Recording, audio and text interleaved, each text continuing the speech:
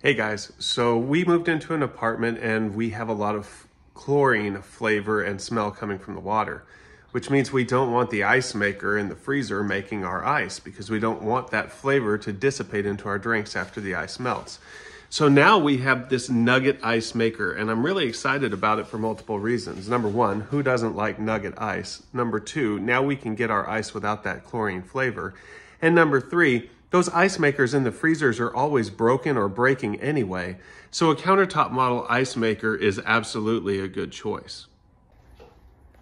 This one is super simple to use. When you get it, just because of shipping and refrigerant levels in the machine, make sure to let it stand upright for 2 hours before plugging it in and using it. Afterwards, I like to use filtered water because of the chlorine flavor that I was telling you about. All you have to do is lift the lid, remove the ice tray, pour your water into the reservoir until it hits the max line.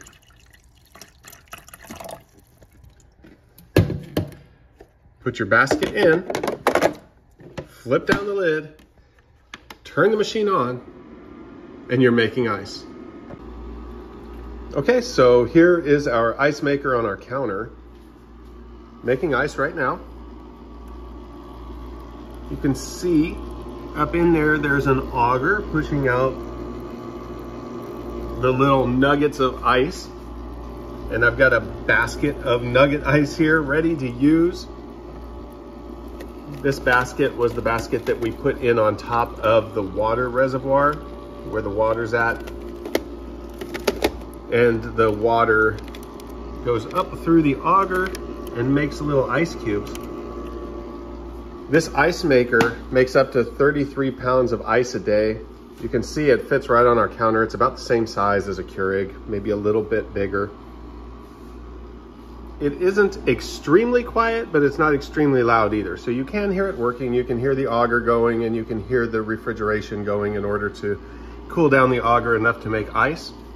But this little nugget ice is perfect for cooling down your drink because it's so small it makes the drink very cold very fast. And if you like to chew ice, then you can see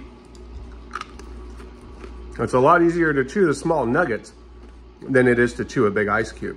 Now this isn't exactly like the crunch ice that you would get at Sonic or maybe Circle K that all of us know and love, but it's pretty dang close for a countertop model.